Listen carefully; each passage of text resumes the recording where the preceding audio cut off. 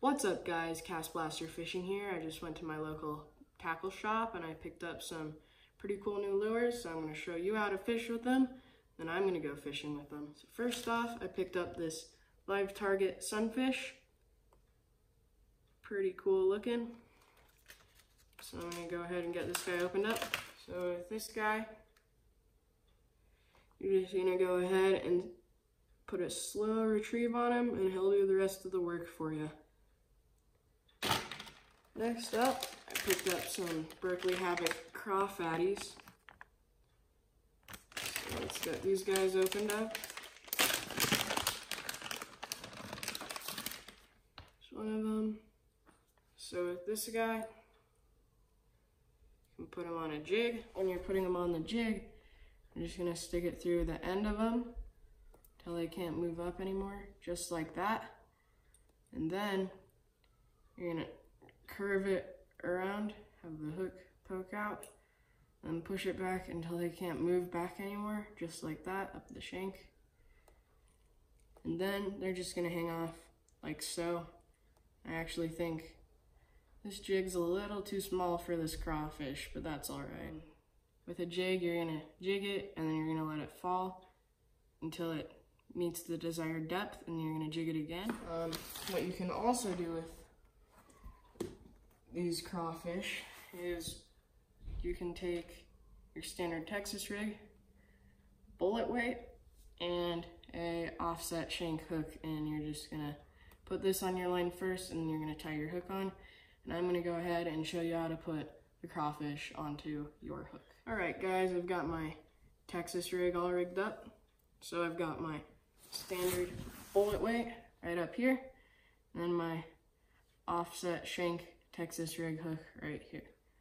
So what you're gonna wanna do is you're just gonna let the bullet weight slide down. You don't need that right now. You're gonna take your Texas rig hook. I'm gonna grab crawfatty right here. I'm going to hook it through the end until it's sticking out just about that much, just like that. Then you're gonna slide it around and pull it up until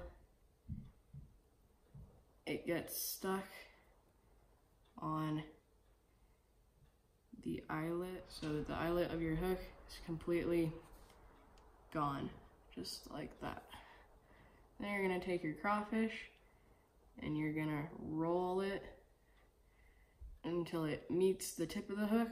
Then you're gonna pull it up out, and it should be Texas rigged, just like that, so that it's all weedless now. And when the fish bites onto it, it's gonna push this down and the hook's gonna hook. So then you're going to take your bullet weight, and it's just going to slide down just like that. So it's on there like that. And with a Texas rig, it's kind of the same thing as when you're jig fishing. But with a Texas rig, what you're gonna wanna do is you're gonna take your Texas rig and you're gonna cast it out there, and you're gonna let it drop until it hits the bottom. Just pretend my hand's the bottom.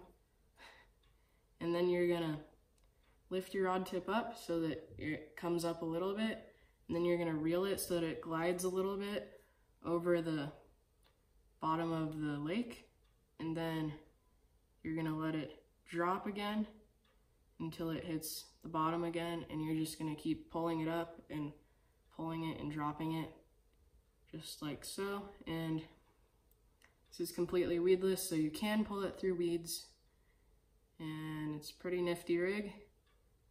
Same thing with the jig, you can also pull that one through weeds. So I'm gonna go fish with these rigs now, and I'll see you there.